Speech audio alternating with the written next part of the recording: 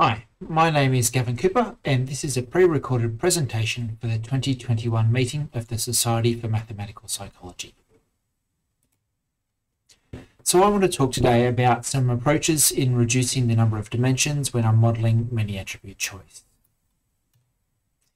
In particular, when I'm talking about many attribute choice, I'm really referring to multi-attribute preferential choice. This is where people exhibit preferences either in their purchasing behaviour or in explicit choices between multiple different options that vary along a number of different dimensions. And I'm thinking now about ones that have more than 2 or 3 attributes. So in this case here, we've got 2 different phones, one that vary along a number of different attributes. So the display size, the battery size, the camera quality, and presumably also their price and maybe brand as well. Now, in the past, I've done some modelling work in terms of teasing out the processing architecture, how people process all the individual attributes and integrate them into a final choice. But they've always been limited to maybe 2 different attributes on 1 or 2 different options.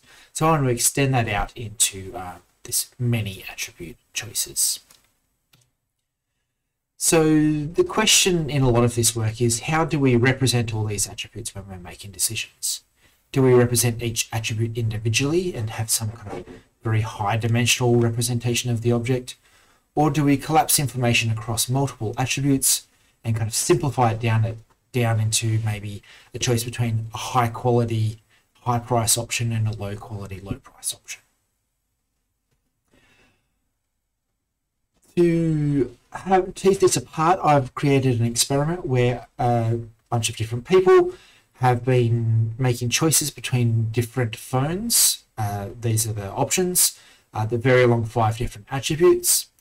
And then additionally to this, as well as the preferential choice component, I've also given them those same pairs of phones and asked them to rate the similarity between those 2 options.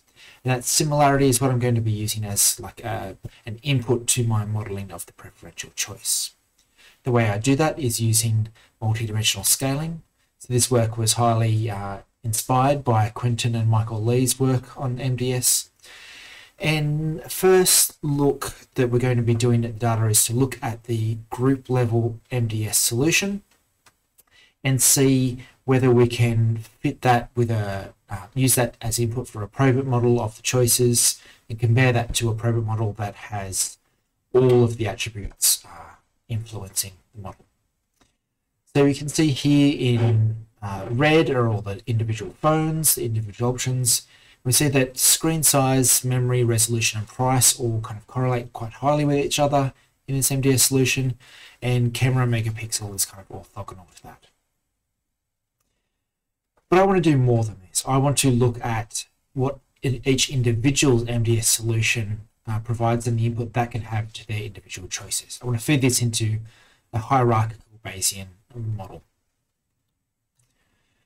But that raises a few problems. When I fit the MDS to each individual's data, each individual's similarity choices, then I get a large degree of variation in how the MDS solution looks.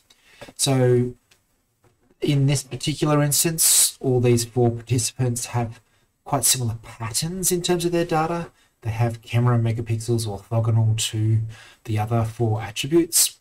But you can see there's differences in the actual solutions here. So in these top right and bottom 2 ones, you can see that the solution, the vectors here shown in blue for the attributes are rotated compared to each other. So simple rotation. And also there's some difference in terms of the scale of these vectors. And I'll need to account for that to feed into my modelling. As well as those 2 features, the rotation and the scaling, you can also see in this top left-hand one that this has actually been reflected around one of the axes.